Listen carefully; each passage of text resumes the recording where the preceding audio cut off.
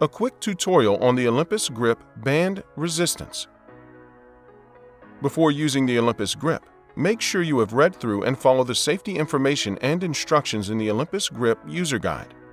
Failure to do so can result in serious injury or death. Band resistance exercises, abbreviated as B&D, require connection to tube bands. There are over 40 B&D exercises displayed on the Olympus Grip app. Attach a single tube resistance band to each Olympus Grip by connecting a carabiner to each eyebolt.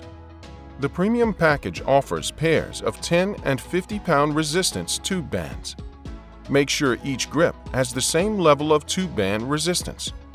Your fitness ability and the type of exercise being performed will drive the appropriate level of required tube resistance. Most users will find that the lighter band is optimal for exercises requiring a greater range of motion, such as thrusters, B&D.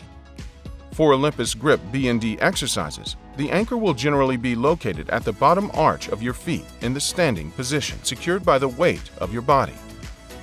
Make sure the ground below your feet does not contain any sharp objects that could damage the bands. Exercises requiring loop bands are typically included in GR and STR exercise types and denoted by band in the title. Unlike the tube band, the loop band is designed to reduce body weight resistance and make challenging body weight exercises easier to perform. Never place the loop or tube band around your neck or head. Use a girth hitch knot to secure the loop band against a suitable anchor that can carry your weight. Here are a few safety reminders for tube and looped bands.